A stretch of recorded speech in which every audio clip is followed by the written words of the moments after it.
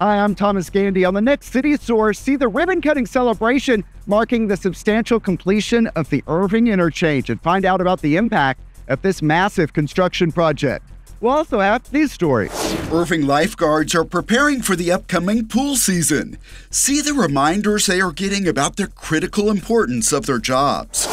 And people turn out to learn about working for the city of Irving. Find out about job opportunities still available. That's starting May 24th at 6 p.m. on ICTN Now, Spectrum Channel 16 and Frontier Channel 30. And at youtube.com/the City of Irving for all of the important local stories and information we bring you on ICTN City Source.